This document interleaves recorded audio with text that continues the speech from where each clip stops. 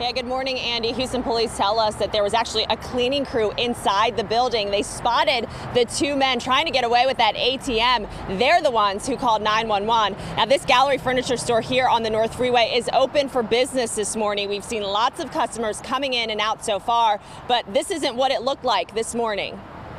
A completely different scene several hours ago. The front of the gallery furniture store on the North Freeway surrounded by several Houston police vehicles. At one point, several officers scoured the area with a sniffing dog too. Police say just before 5 a.m., two men pushed a pickup truck against the fence behind the gallery furniture store on Rosemont Street. The men then broke into the back of the store, made their way to the ATM inside the building, and started prying it away with a power saw. That's when a cleaning crew spotted the men, got away and hid, then called 911. But when police arrived, the men were gone with the ATM. Police believe they somehow lifted it up against the fence and tipped it over onto the truck.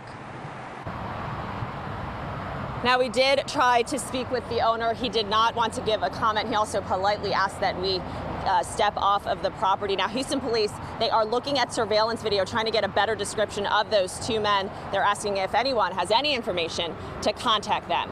Reporting live on the north side, Sophia Ojeda, KPRC, Channel 2 News.